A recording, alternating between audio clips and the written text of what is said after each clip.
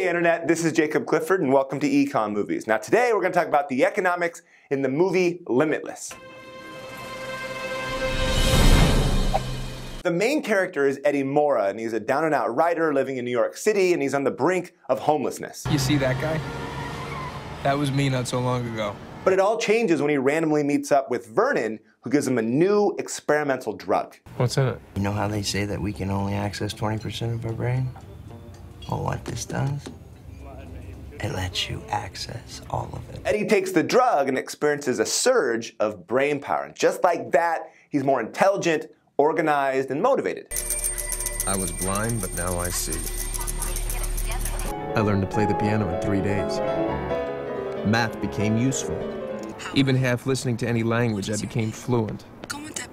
Economists actually have a word for this. It's called human capital. It's the knowledge, skills, and talents that individuals have that make them more productive. And it's the reason why we spend trillions of dollars on education and schools. And it explains why you watch my videos. You're here to learn economics, which will make you smarter and better and hopefully more productive, which is your human capital. Anyways, let's go back to Eddie Mora. A tablet a day, and what I could do with my day was limitless. The next morning, I sent a little probe down into my brain. No surge of brilliance came up to greet me. In short, I was back.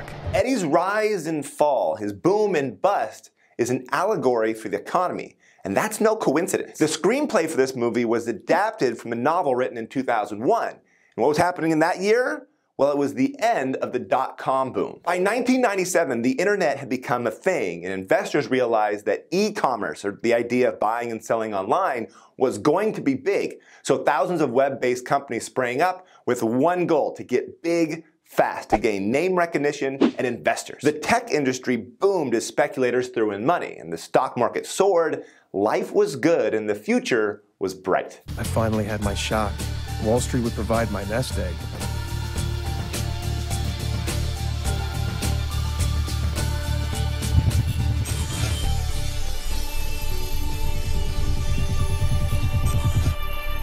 Suddenly, history suggests that a meteoric rise usually leads to a meteoric fall. And by the year 2000, people realized that the dot-com boom was actually a bubble.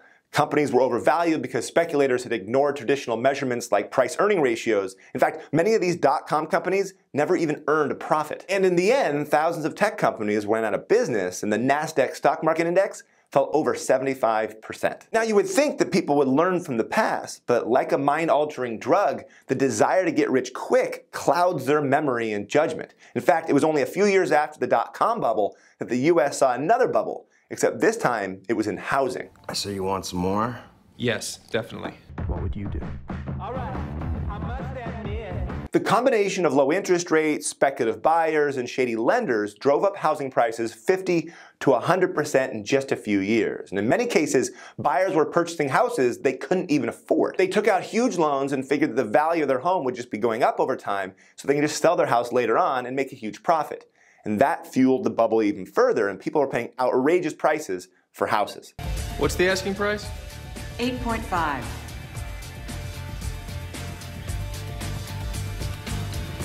I'll take it. But again, as it always does, the market crashed. Home prices nosedived, and homeowners owed more to the bank than they paid for the actual house. So many people foreclosed, and that lowered prices even further. It's important to keep in mind that we're not talking about economic theory here. These events devastated real people. I took it too. But when he told me about this amazing new drug, I was like down the hatch, and it was amazing. And then I got scared. Why?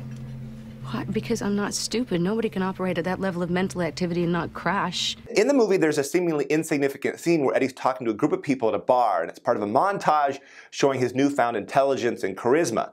But actually pay attention to what he's saying. Sure, you get a short-term spike, but wouldn't that rapid expansion devalue the stock completely in 2 years? No, because there are safeguards. Against aggressive overexpansion? There aren't, because there are no safeguards in human nature. And we're wired to overreach. He specifically warns against aggressive overexpansion and says that we're wired to overreach. And the irony, of course, is that he doesn't follow his own advice. The whole rest of the movie is about him overreaching. He's just not satisfied with being a millionaire. He just wants more and more. And it's that type of thinking that leads to irrational exuberance and economic bubbles.